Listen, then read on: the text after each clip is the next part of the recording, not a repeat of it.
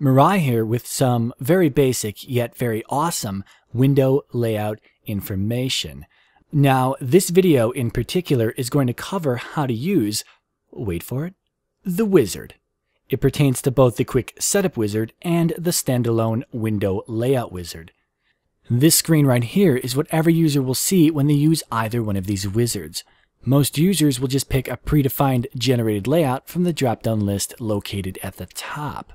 Quick tip, instead of fully expanding the menu, you can also just scroll through the list with your mouse wheel or arrow keys to view these layouts one by one. The generated layouts in this list rely on your computer's actual configuration. For example, if you only have a single display attached to your computer, then you won't have an option like this for a dual display setup available to you. Now, if these predefined layouts just aren't cutting it, you've got a few basic options to play with. Take note of these keywords which coincide with the settings on the right-hand side. Some of these are pretty self-explanatory, but I'm just going to go over everything. Avoid taskbar.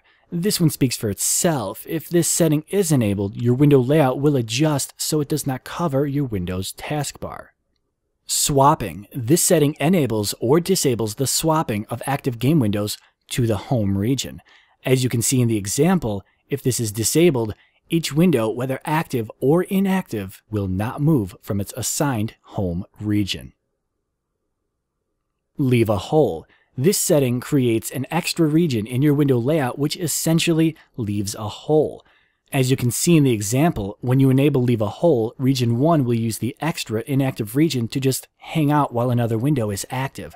And when you change active regions, those regions will now leave a hole in their place so you can easily identify which window you're currently playing on. While enabling this setting can be more convenient at times, the convenience obviously comes with the cost of requiring more space in your window layout. Maintain aspect ratio. This one's for those of you who like to have your other windows proportional to your main. If your game windows maintain the same aspect ratio when being scaled down, they won't look stretched, squished, or out of proportion. As you can see from the example, even when you downscale your windows correctly, text can still become fuzzy. And of course, when you make your windows small enough, you can't read anything anyway.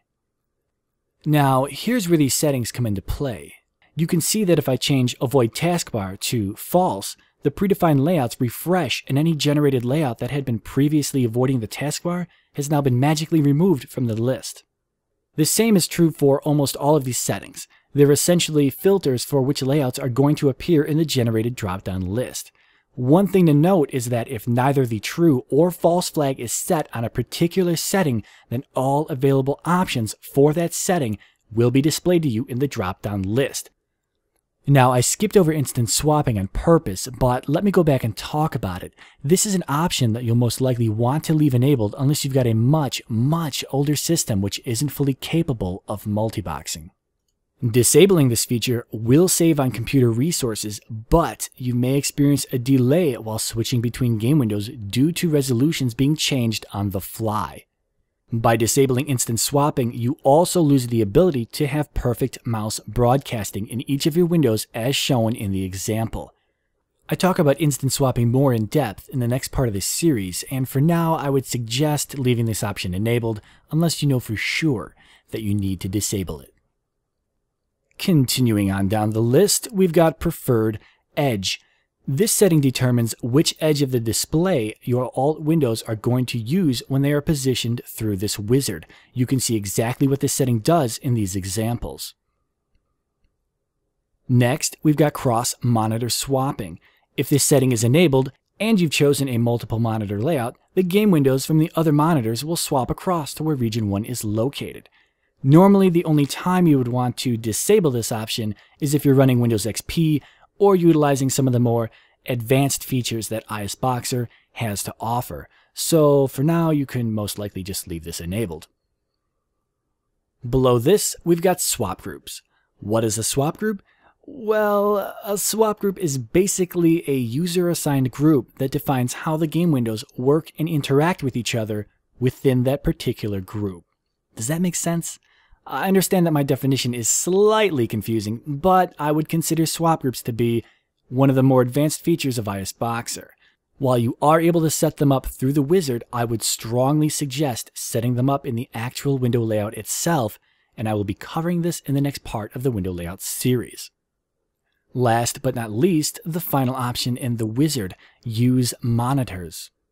When you open this up, you'll see all of your usable displays listed, their bounds, what they're currently named if they are the primary display, and their current working area. For almost all ISBoxer users, these default settings listed here are going to be exactly what you want to leave them as. However, there are a few things you can tweak. If you have a display that you don't want to include in the window layout, you can remove it by highlighting it and clicking Remove. Once you've removed a display from a particular window layout, you'll have to recreate the layout if you want that monitor added back into the mix.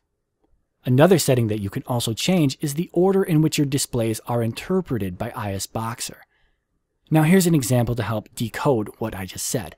Right now, ISBoxer is placing the main region of the layout on my left display.